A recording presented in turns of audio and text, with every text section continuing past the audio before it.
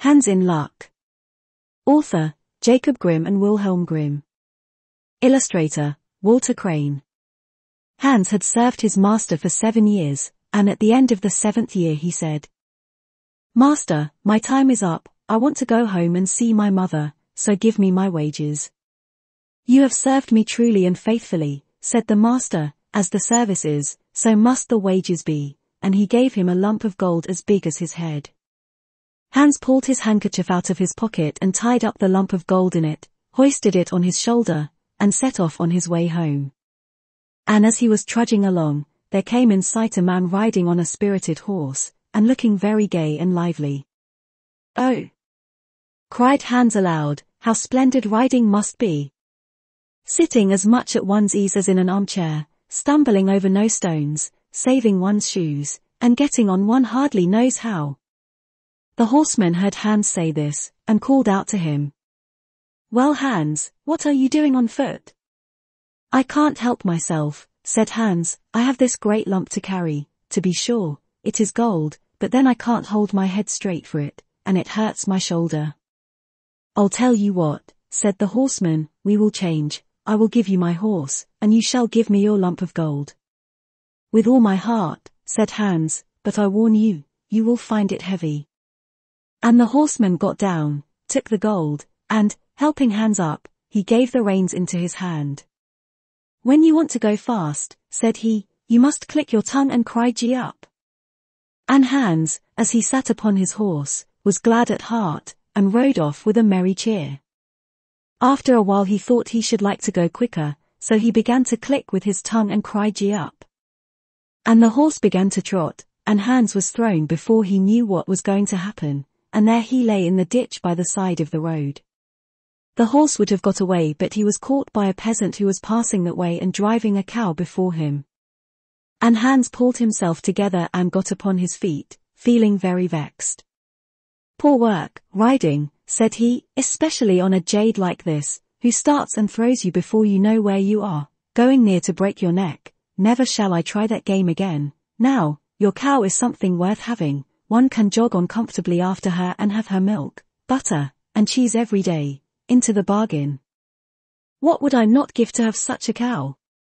"Well now," said the peasant, "since it will be doing you such a favor, I don't mind exchanging my cow for your horse."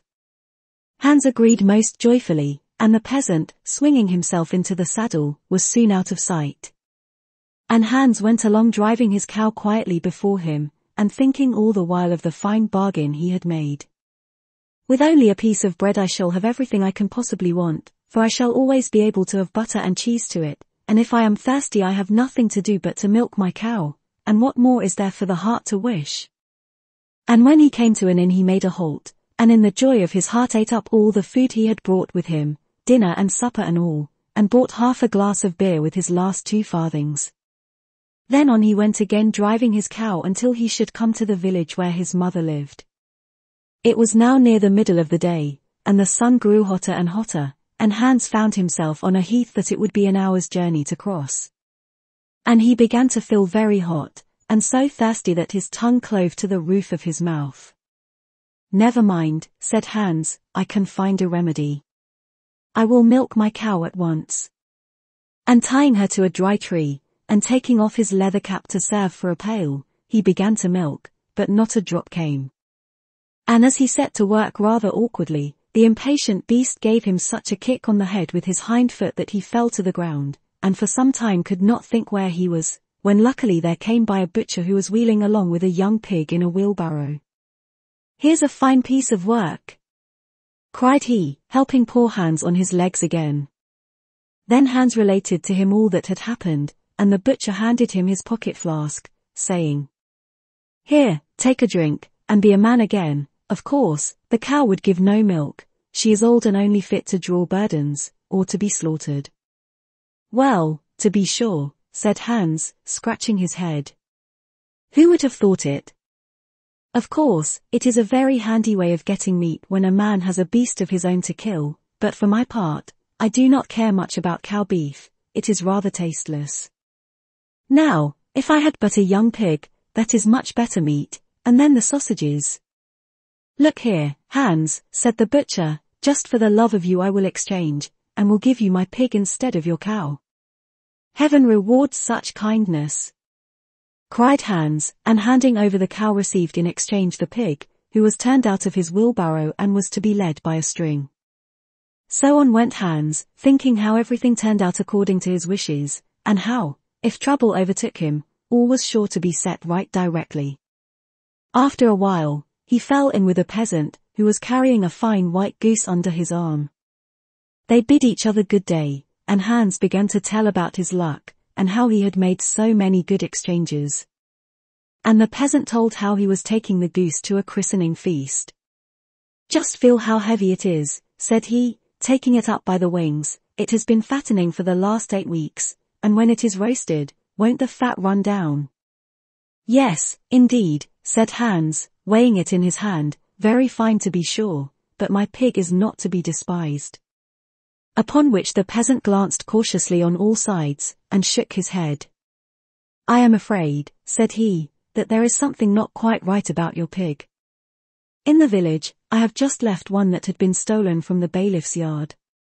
I fear you have it in your hand. They have sent after the thief, and it would be a bad lookout for you if it was found upon you. The least that could happen would be to be thrown into a dark hole." Poor Hans grew pale with fright. "For heaven's sake," said he, "help me out of this scrape. I am a stranger in these parts. Take my pig and give me your goose." "It will be running some risk," answered the man, "but I will do it sooner than that you should come to grief." And so, taking the cord in his hand, he drove the pig quickly along a bypath, and lucky Hans went on his way home with the goose under his arm. "The more I think of it," said he to himself, "the better the bargain seems. First I get the roast goose, then the fat, that will last a whole year for bread and dripping, and lastly the beautiful white feathers which I can stuff my pillow with. How comfortably I shall sleep upon it, and how pleased my mother will be." And when he reached the last village, he saw a knife grinder with his barrow, and his wheel went whirring round, and he sang, "My scissors I grind, and my wheel I turn, and all good fellows my trade should learn, for all that I meet with just serves my turn." And Hans stood and looked at him, and at last he spoke to him and said, "You seem very well off, and merry with your grinding." "Yes," answered the knife grinder, "my handiwork pays very well. I call a man a good grinder who, every time he puts his hand in his pocket finds money there." "But where did you buy that fine goose?" "I did not buy it, but I exchanged it for my pig," said Hans. "And the pig?" "That I exchanged for a cow." "And the cow?" "That I exchanged for a horse." "And the horse?" "I gave for the horse a lump of gold as big as my head." "And the gold?" "Oh, that was my wage for 7 years' service." "You seem to have fended for yourself very well," said the knife grinder. "Now, if you could but manage to have money in your pocket every time you put your hand in, your fortune is made." "How shall I manage that?" said Hans. "You must be a knife grinder like me," said the man. "All you want is a grindstone, the rest comes of itself. I have one here. To be sure it is a little damaged, but I don't mind letting you have it in exchange for your goose. What say you?" "How can you ask?" answered Hans. "I shall be the luckiest fellow in the world, for if I find money whenever I put my hand in my pocket, there is nothing more left to want."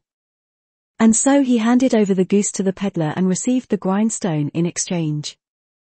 "Now," said the knife grinder, taking up a heavy common stone that lay near him, "here is another proper sort of stone that will stand a good deal of wear and that you can hammer out your old nails upon. Take it with you, and carry it carefully." Hans lifted the stone and carried it off with a contented mind. "I must have been born under a lucky star," cried he, while his eyes sparkled for joy. "I have only to wish for a thing and it is mine." After a while he began to feel rather tired, as indeed he had been on his legs since daybreak. He also began to feel rather hungry, as, in the fullness of his joy at getting the cow, he had eaten up all he had. At last, he could scarcely go on at all and had to make a halt every moment, for the stones weighed him down most unmercifully, and he could not help wishing that he did not feel obliged to drag them along. And on he went at a snail's pace until he came to a well, then he thought he would rest and take a drink of the fresh water. And he placed the stones carefully by his side at the edge of the well, then he sat down, and as he stooped to drink, he happened to give the stones a little push, and they both fell into the water with a splash. And then Hans, having watched them disappear, jumped for joy, and thanked his stars that he had been so lucky as to get rid of the stones that had weighed upon him so long without any effort of his own. "I think," cried he, "I am the luckiest man under the sun." So on he went, void of care until he reached his mother's house. The end. Goodbye.